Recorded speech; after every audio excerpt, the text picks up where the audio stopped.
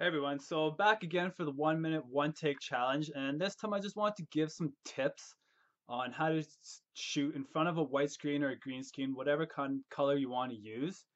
And so I just wanted to show you guys something. Right now I just have one light set up behind the camera, and as you can see, the more I move away either from or to the camera, you can see a shadow behind me.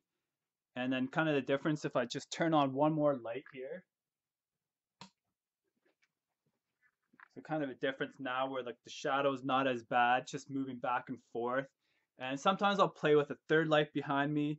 So it's just something to think about. Even the distance that you stand from the camera or from the screen makes a big difference. So just some things to think about. Play around with the lighting, play around with where you're going to stand in front of the screen, and just play around with things. That's the only way to learn. Trial and error. So thanks guys. Let me know what you think.